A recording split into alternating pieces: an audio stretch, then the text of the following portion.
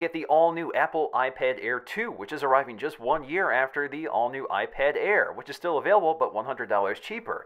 So the iPad Air 2 is thinner, much more powerful with an A8X processor, which has 3 cores and 2 gigs of RAM. This is the first iOS device to have more than 1 gig of RAM. We also have a new iSight camera, 8 megapixels instead of 5. We also have a new FaceTime HD camera, which is kind of lifted from the iPhones. We also have a new optically bonded display, which is now laminated to the glass so there's no air gap, so that improves contrast, color quality, refraction, as well as an anti-glare coating on the glass to make this the least reflective display of any tablet today. This is 18% thinner, is available in gold in addition to silver and space gray. We also have 3 capacities, 16, 64, and 120 gig capacities at the same pricing of last year's 16, 32, and 64 gig capacities. You also have an LTE version which now features Apple SIM, which is a SIM that works across carriers. So instead of buying a specific iPad for a specific carrier, instead you just select your carrier from settings, which is very interesting. And of course, Touch ID has finally been added to the iPad. Alright, so let's get to the unboxing so we can take a close look around. So on the box you can see we have the iPad in profile, highlighting the fact that this is razor thin. In fact, it's 18% thinner at only 6.1 millimeters. So that makes it thinner than the iPhone 6 and also makes it the thinnest tablet available right now. Now, the first thing you notice when you pick the iPad Air up out of the box is just how thin it is. It's also very thin and rigid, that nice solid metal construction. Now, from the front, it pretty much looks identical to the iPad Air. In fact, dimensionally, it's the same, but of course, you have Touch ID, which stands out right away. Now, that gold color is very vivid, more vivid than the more champagne color of the iPhone 5S, but identical to the iPhone 6 and 6 Plus gold color. So if you don't like gold, this may not be the best option for you, but you do get a white glass bezel, which I prefer personally on the tablet because it shows less fingerprints. Now, in terms of accessories, of course, we have our literature packet, which includes a quick start guide, some regulatory information, and Apple stickers. Behind that, we'll find the Lightning to USB cable for charging and syncing your tablet. Now, we also have a 10-watt power adapter for charging the iPad. That's smaller than the 12-watt that ships with the iPad Air. And that's because this has a 15% smaller battery than last year. But because of the A8X chip, which is more power efficient, they've been able to retain the same battery life as the iPad Air. Alright, so let's boot up our iPad Air 2 so we can take a close look around. So something new for an iPad is Touch ID. So this time when setting up your iPad, you're prompted to set up Touch ID, which is pretty basic. It's just like an iPhone. So this can be used with Apple Pay as well as making purchases in the iTunes Store. Now with Apple Pay, of course, you do not have the ability to take your iPad to an NFC terminal to pay. Instead, you use Apple Pay for web browsing or web shopping. But interesting enough, there is an NFC chip buried in here according to iFixit, so maybe that'll be activated in the future, but who knows. Now, along the right side, you'll find your volume controls, which pick up the design of the iPhone 6 with that recessed edge. Now, what's missing this time is the physical switch. So this is the first iPad to eliminate it. This could be configured for either mute or rotation lock, but of course, all of that can now be controlled under Control Center. Now, at the top, you'll find your sleep-wake power button, and at the far edge, you'll find the headphone jack, which is almost as round as the tablet is thin. So you have to wonder just how much thinner they can make this tablet before they eliminate the headphone jack or find a different design for the headphone jack. Now, if we look at the new iSight camera, again, we go from 5 megapixels to 8 megapixels with 1080p HD video recording at 30 frames per second.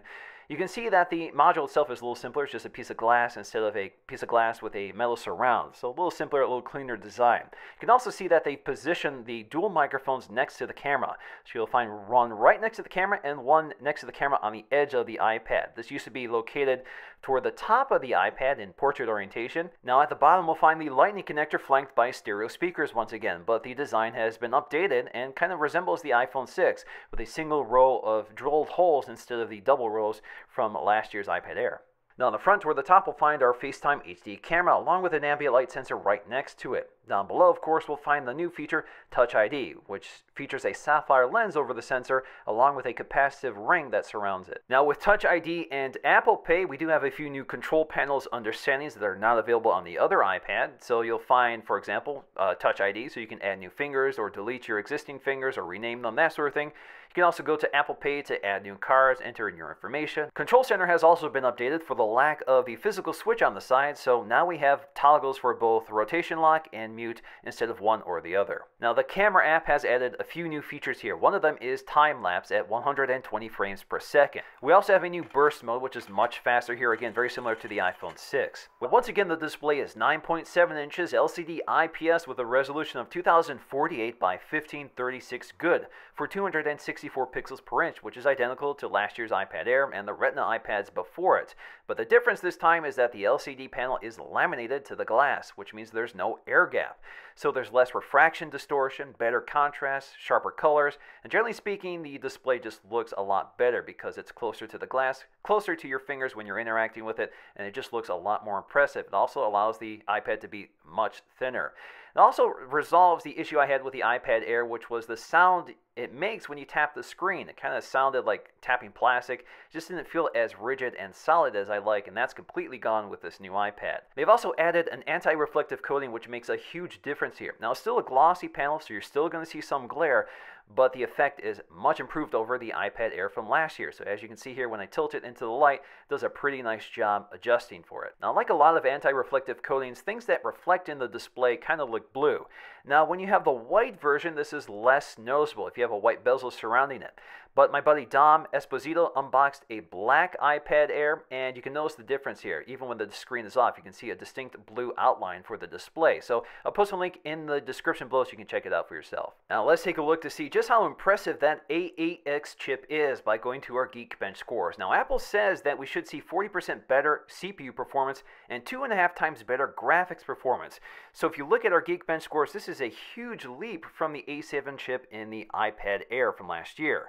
So you can see the multi-core score is pretty impressive. 4,518 versus 2,553. That's a massive leap. Same with the single core score, maybe not as big here because we're going from 2 cores to 3 cores on the multi-core score. With the single core score, we're going from 1.4 gigahertz to 1.5 gigahertz. So that jumps to 1817 versus 1419.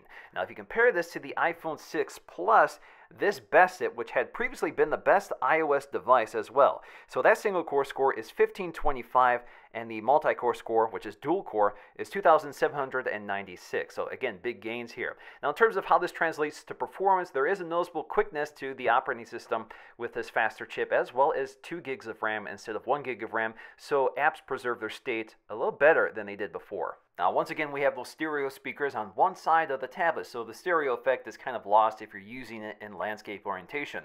But noticeably, these speakers are louder than the iPad Air despite the thinner design. So they've been able to make these speakers even louder than before. So let's go ahead and take a listen and compare them. Hey guys, Mike here, the Detroit Borg, with a look at the new iMac with a stunning Retina 5K display. So this is joining the existing lineup of the 21.5-inch and 27-inch iMacs. Hey guys, Mike here, the Detroit Borg, with a look at the new iMac with a stunning Retina 5K display. So this is joining the existing lineup of the 21.5-inch and 27-inch iMacs, which are carried over unchanged. Now the iPad Air 2 has come a long way and evolved very quickly. So if you compare it to all the previous generations, you can see just how much thinner this iPad has gotten. It's added cameras, it's added stereo speakers, it's added Touch ID, and it's much thinner, much more powerful than before. In fact, the original iPad is more than twice as thick as this and had meager specs with no cameras, no Touch ID, and a huge battery, which delivered less battery life than the iPad Air 2. So definitely impressive performance overall with this iPad Air 2. And it's just amazing just how far and how quickly this has evolved. So in conclusion, I think people are passing up the iPad Air 2 because they think it looks the same. But there are some major changes here which make a big difference. You have really impressive processing power,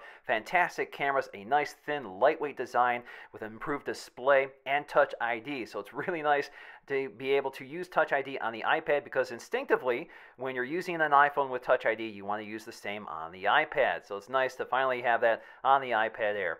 And of course, you have Apple Pay. So if that's important to you, if you're shopping on your iPad, you have this. But of course, don't take it to the store, at least not yet. Now, the other amazing thing here is that they've been able to achieve all of this while preserving battery life. So about 10 hours of battery life is what you can expect, and that's about what I'm getting while testing out this iPad. Now, ultimately, iOS doesn't really take advantage of the capabilities of this iPad yet, so it'll be interesting to see what happens in the future, because we have a lot of processing power, but not a lot of uses for it yet.